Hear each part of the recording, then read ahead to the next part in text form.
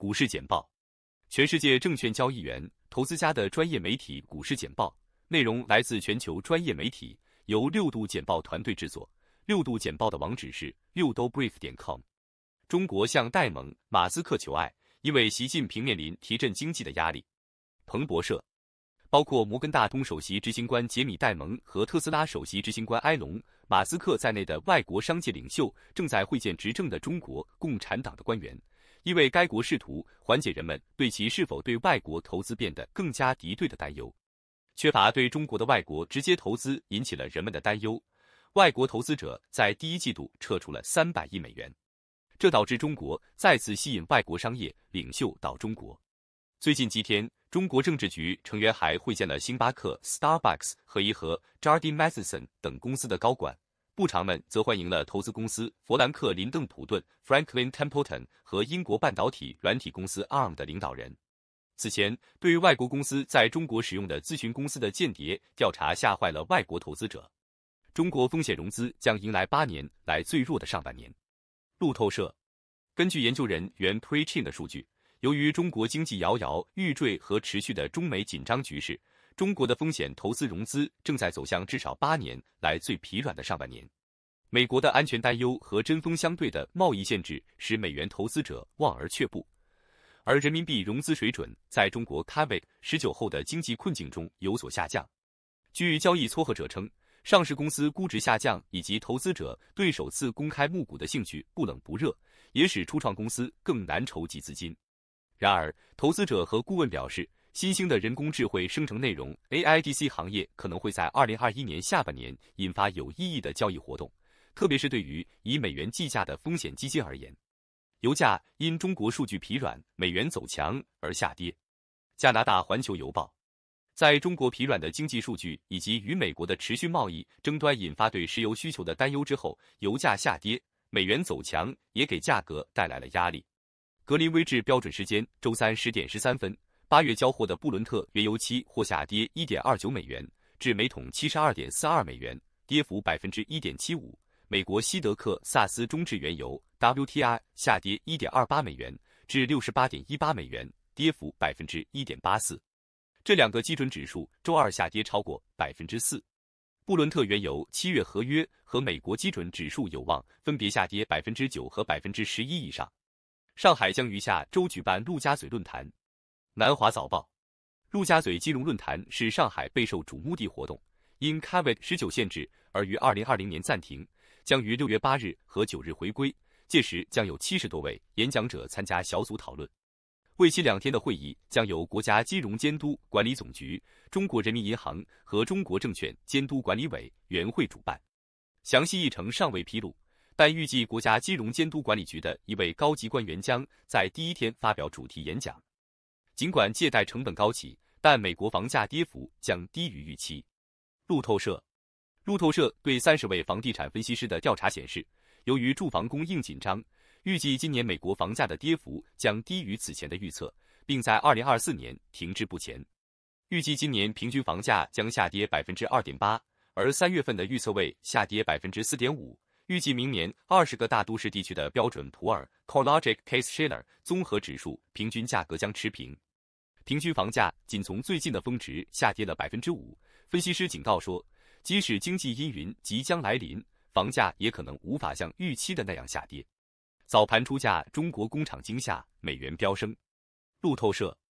中国官方制造业采购经理人指数从4月份的 49.2 降至 48.8， 显示5月份中国工厂活动收缩加深。这一数位使人们对世界第2大经济体的复苏产生了更多怀疑。投资者正在考虑中国央行进一步放松信贷的可能性，导致人民币对美元跌至今年的最低水准。这一消息还导致原油价格自2020年6月疫情爆发以来首次以超过 40% 的年率下跌。然而，欧洲的通胀有所缓解，因为法国和德国5月份的读数反映了本周早些时候西班牙通胀的惊人下降。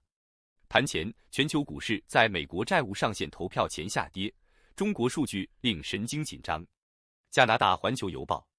由于美国债务上限投票和中国经济步履蹒跚，影响了大宗商品和人民币，全球股价周三下跌，对可能出现债务上限的担忧再次浮出水面。由于亚洲市场下跌 ，MSCI 全球指数在欧洲下跌 0.4%， 而美国股票期货合约下跌 0.3% 至 0.4%。市场似乎希望中国能够拯救增长，因为去年年底取消了严格的 COVID 限制。瑞士信贷银行家每周有数百人离开。路透社据悉，由于瑞银收购瑞士信贷带来的不确定性，每周都有数百名员工辞职。据说，瑞士信贷银行家正在竞争对手公司寻求更安全的工作，因为他们担心他们在银行的未来。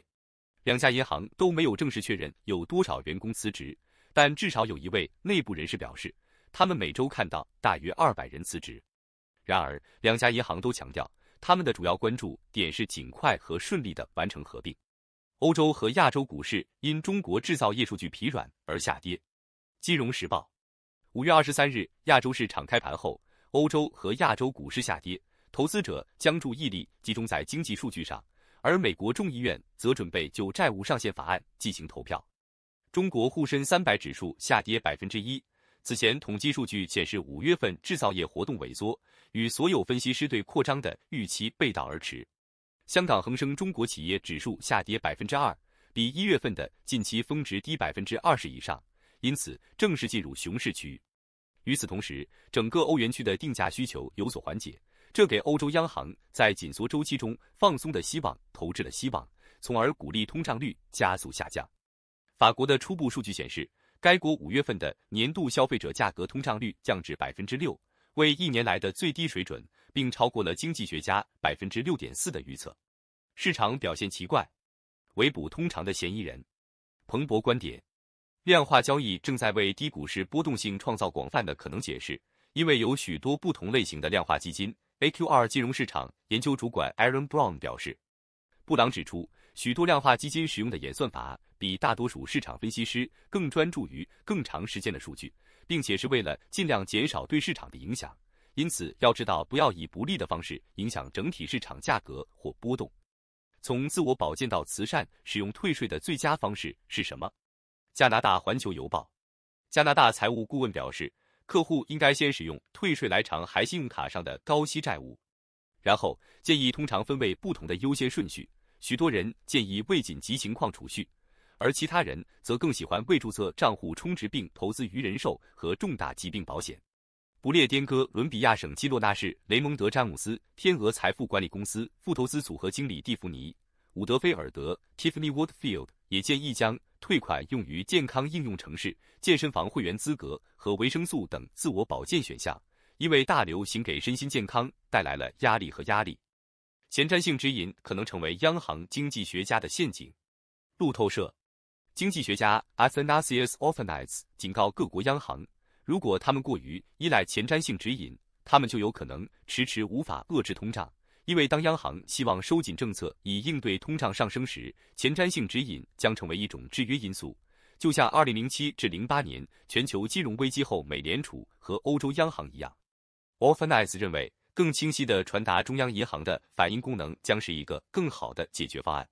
中国吉利早日谈判进入泰国 EV 市场，消息来源。路透社据熟悉其计划的业内人士透露，中国吉利正在考虑进入泰国的电动汽车市场，目前正在评估进口车型和本地制造类型，包括电动模式皮卡。泰国投资委员会已经在4月份的路演中与吉利以及其他4家主要的中国电动汽车制造商进行了交谈。其他人对泰国发展家用电动汽车生产和供应链的政策更感兴趣。